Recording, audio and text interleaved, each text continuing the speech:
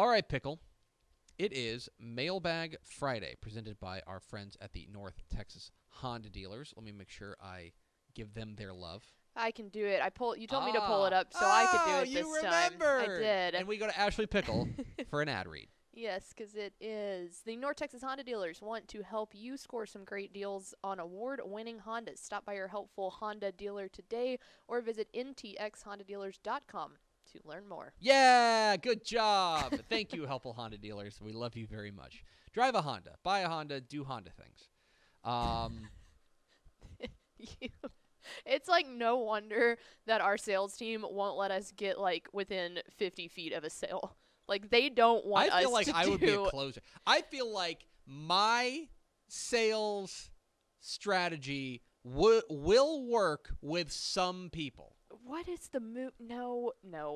Just yes. no. Yes. There's a movie where the guy is so scared to, I don't remember which one it is, but he's so scared to go in for this job interview, and he does good the whole entire time, and then he realizes, oh, I'm going to get this job. So when they walk out, he, like, loosens up and is himself, and the guy's sitting there like, no. Like, that would be you. Nah, I feel like I feel like I would be a good closer. I feel like I could do that. Because I'd be like, listen, I'm going to put some personality in your ads. Like, like, you can give me copy points, and that's great, but I'm going to give the people what they want. Which is to be entertained while they're listening to ads. You see all this? This is a lot of personality. The North Texas Honda dealers. They're here to help. Okay. Do we have any questions from the peeps? We have one question so far. And so we'll just go ahead and go with that one, I guess. So Jacob John had said hello from Orlando. Good start. And asked, do you have a favorite childhood vacation? Yes, I do. Okay. And this is going to sound weird because I think most people are going to look at their favorite family vacation and be like, oh, well, when we went to the beach, right?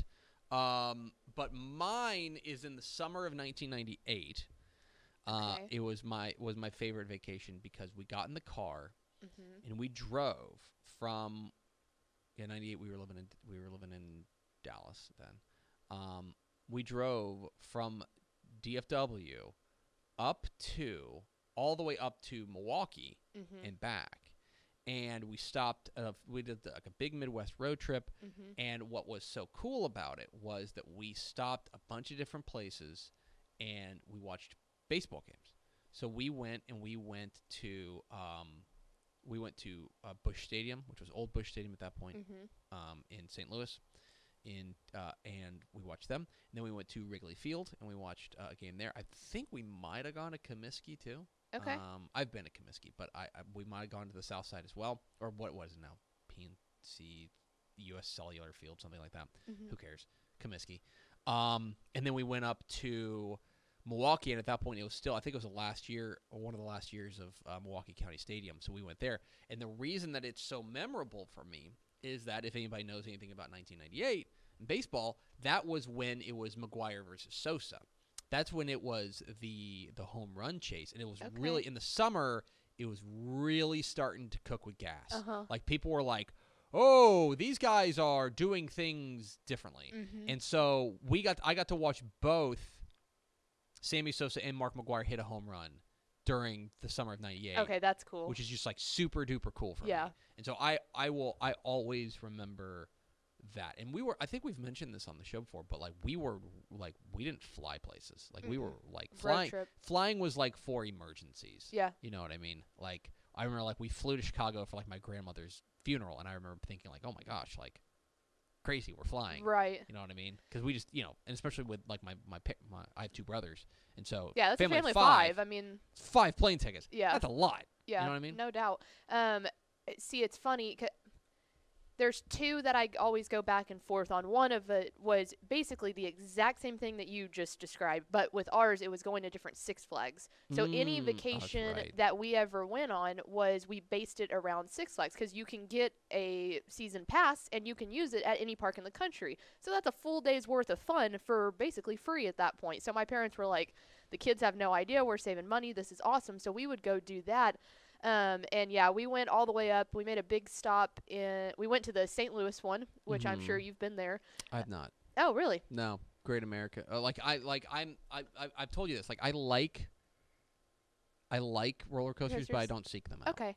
But our big stop was all the way up in Ohio, and we went to Cedar Point, which is real big time. And we actually stayed on the park there for 3 days. So that was really fun.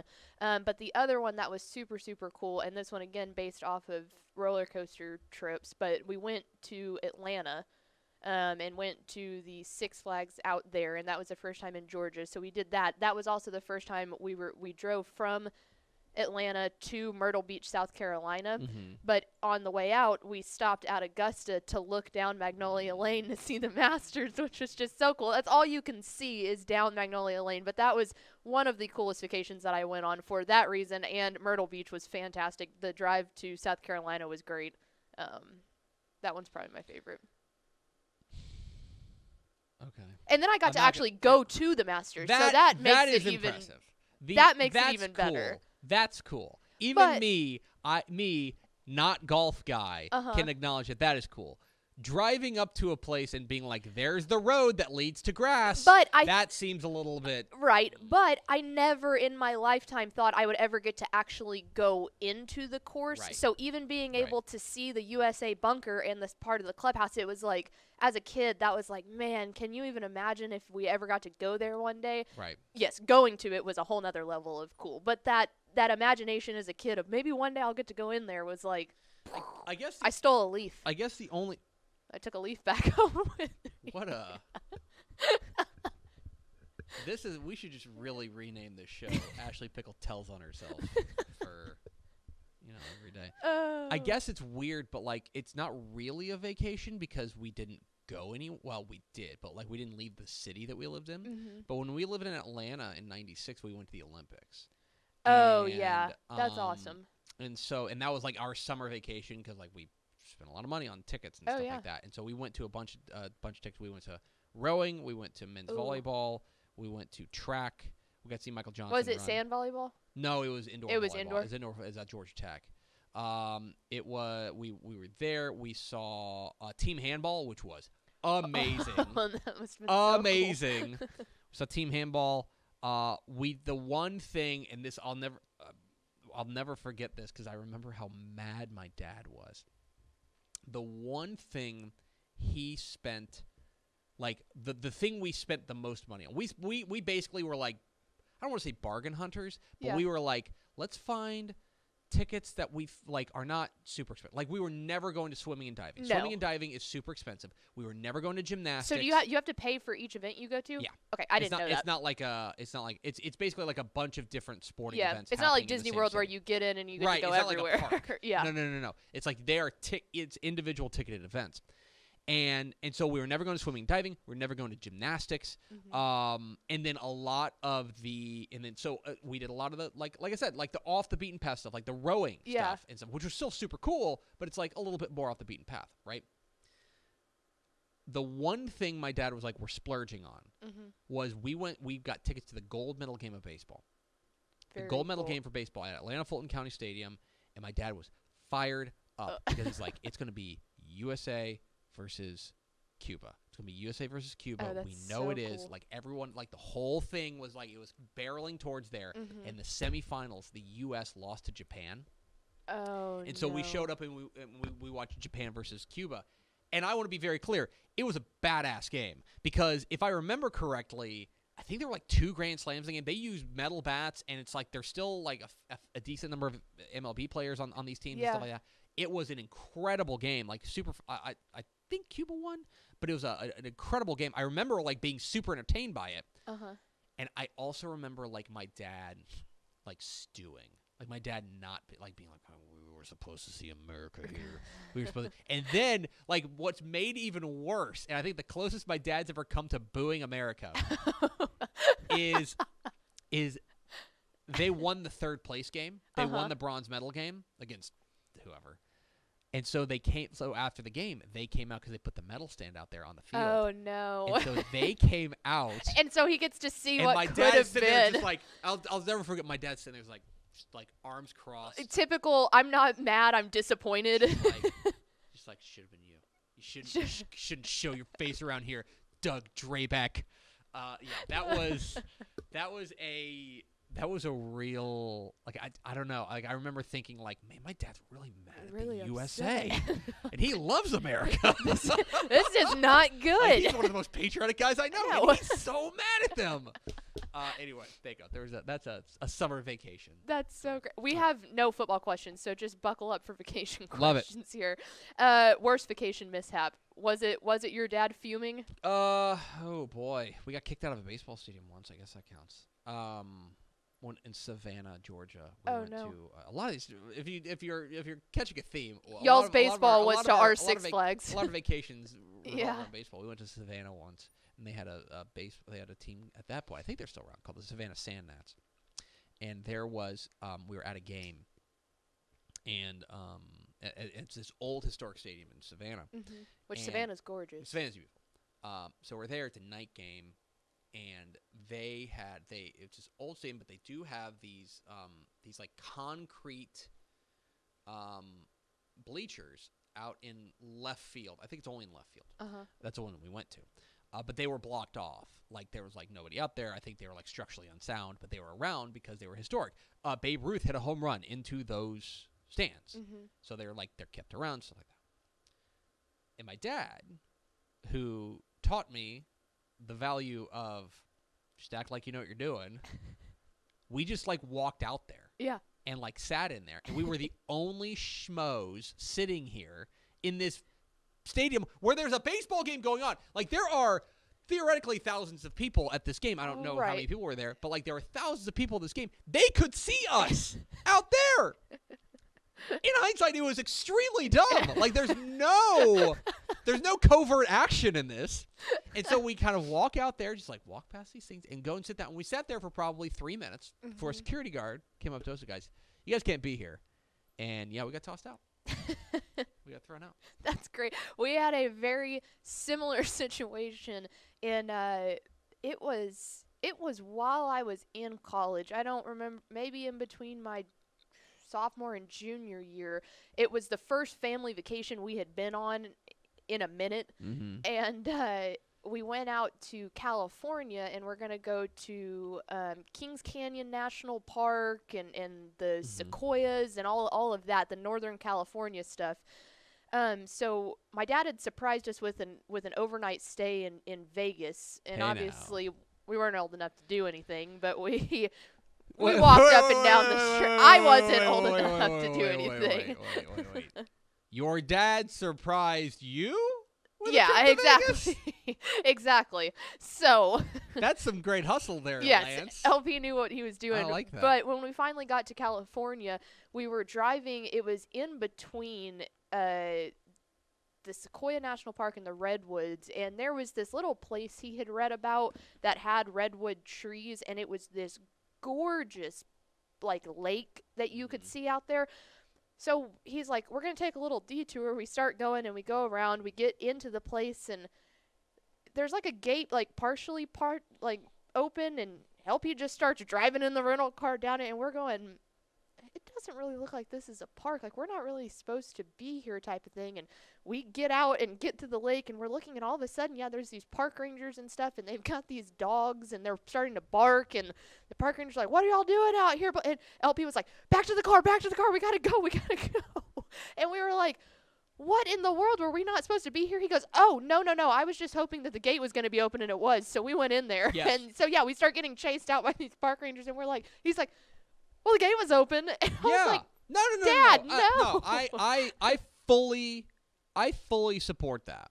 I fully support, and especially, I don't want to start getting into like a eminent domain conversation, but like with parks and places like that, yeah, it's like that's theoretically public property. Yes. Like, I understand that there are rules and things like that, and I'm not saying it should be a free-for-all. Right. But if there's a gate open at a public place, you are well within your rights, in my opinion. Yeah, just pull we didn't know, we're tourists, in the opinion sorry. of this legal expert, yeah. I think you're well within your rights to walk through that gate. I don't think he did anything wrong there. There were a bunch of barricades between us and those concrete stands in Savannah.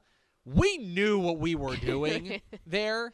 We're just gonna pull the tourist card right. and keep going. Well, I don't know. Wow. Like, but I do believe that. I do believe, and I've told you this before a lot, which is, if the worst thing that can happen is that somebody tells you no, that you need to leave, then okay, like push it to that point. Like make them tell you no. Mm-hmm. Like that's a guiding principle of my life. Oh yeah. Just get away with what you can get away with. Mm-hmm. You know. No, I Life's completely short, agree. You know, get in a little trouble. I like it. All right. What was the first time that someone made you feel old? Do you remember like a specific time? Which I know that I can say you can stop. You are disqualified from this conversation. Okay. You're disqualified. The first time somebody made me feel old. Boy, I don't know. I will say there was one point in which I don't even know when this was. I would presume. Let me make sure of this. Let me check the dates on this. So as far as music that I like is concerned, like one band that I grew up listening to was like Pearl Jam. Like I like Pearl Jam. Oh yeah. It's a hot take. I like Pearl Jam. I remember because my dad would always listen to like the classic rock station, right? The classic rock station, and I remember very distinctly. I think that their bar for what constituted classic rock was if it was 20 years old. Okay. And so in 2013, they started playing like songs from like the album 10, which was their debut album. Like they started playing like Even Flow on the classic rock station, and I'm like, what in the hell? No, that's not absolutely happening. Not. At this point, this is like 2013. I think okay, yeah, 10 came out in 91, so even could have been 2011. Right. But like at that point in 2011, I'm like 26, 25, 26 and stuff like that. It's like, what are we doing here? Like how? I remember that very distinctly of like being out by my dad's pool and having like my folks' the pool same station that's always on. Yeah, the same station that's always on. I was like, and here's, here is Jeremy by Pearl Jam, and I'm like, what? No, absolutely not. You're not allowed to have this. Yeah. That was one moment that that sticks in my head. See, I think the real first time I think it ever really hit me was like my brother this year is a senior in high school. And so the moment that Jake went to senior sunrise, which is on the first day of school, you go watch the sunrise. Obviously, that kind of makes sense. It's in the name. No, that tracks. Yeah. And so when I got a picture of Jake at senior sunrise, like this past August, it was like, whoa. Yeah. Mainly because we always talked about it. It was always one of those things like, oh, when Jake's a senior, oh my God, I'll be 24 years old. Like, that's crazy. Shut up. But it's like it's crazy that, oh, now we're here. You can relate to that. Like you said, 25, 26 was right about the time it started to hit you. Yeah, I'm getting there. Yeah, I guess what I'll say is that I do think, and I think I've I'll say it again before, I do think that that 2021 feels like the future. Yeah. Like, it feels that's like what Futurama should have been. Yeah, exactly. Like, it does feel Back like to the Future happened. It does feel like we're living in the future. So I can. Or the Flintstones, yes, like exactly. Or not the Flintstones. The Jetsons. The Jetsons. Yeah. There you go. It's like things that happen in 2021. Like we should have flying cars by now. Right. Exactly. All right. We have one more. Yeah. Let's see. We'll go. Gotta go with a good one. Yeah. No pressure. What is your favorite arcade video game and board game? Those are definitely two separate things. Very different things. Boy. I think I know mine off the top of my head. Here comes Ashley Pickle. Arcade game, NBA Jam. Okay. Hands down. Okay. Board game. And this is another thing. Do you consider like dice games board games? Yeah. Okay, Yahtzee. Yeah. Okay. Dice Love games. Yahtzee. I think dice games count as board games. I do too. I think card games count as board games. Yeah, I think dice games definitely do. And Yahtzee comes in anything I feel like that comes in like a cardboard box. I would consider a board game. You know what I like? This is maybe I'm weird. What? I always thought Connect 4 was a lot of fun. Okay. I like Connect 4. It's an That's kind of a board anticipation game. game. It's Yeah. It's a thinking man's game. Yeah, I mean It's a it thinking comes man's game. in a board box. Yes, Like that's yeah. To me, yeah. It's a thinking man's game. Yeah. Is I always like Connect 4 because it's such a simple task, but there's just enough strategy. NBA Jam was excellent. There was a moment in my life. I'm not too proud to say there was a moment in my life where I was super into Dance Dance Revolution. Yes. There was a moment in my life. Did you have it at home? Did you ever have Dance Dance Revolution at home? Yes. We had it for a the spell. PS2. Yeah. Where you I think could we did plug too. the mats into it, and it made the Yeah. There was sound. that. Yeah. Well, it was like this is beyond your years, but whenever like you had the NES and it would have the track and field pad and stuff like that, and nobody ever ran on it, you just use your hands on it. Yeah. That was a big one. I will also say like NFL Blitz. I'm a big Yes. NFL Blitz guy. And I'll wreck you in NFL Blitz. Okay. I like Okay. like we've been talking ever since we moved into our new offices, which has now been like 2 years. Yeah, I haven't seen 2 years, any 3 fun years? around here. Oh my gosh, has it been 3 years? I, Ooh boy, I'm having a time as a flat circle moment. But ever since then, we've been told like, oh yeah, we're gonna make this fun office. Like we're gonna have like we can get an arcade cabinet, or maybe we can get like a shuffleboard thing. Hey Pickle, can you take a look out those windows and see if you see any no, fun there's going on? nothing No. at all. No. It's not okay. This is me calling out my boss on the air that he's paying for, on the equipment that he paid for.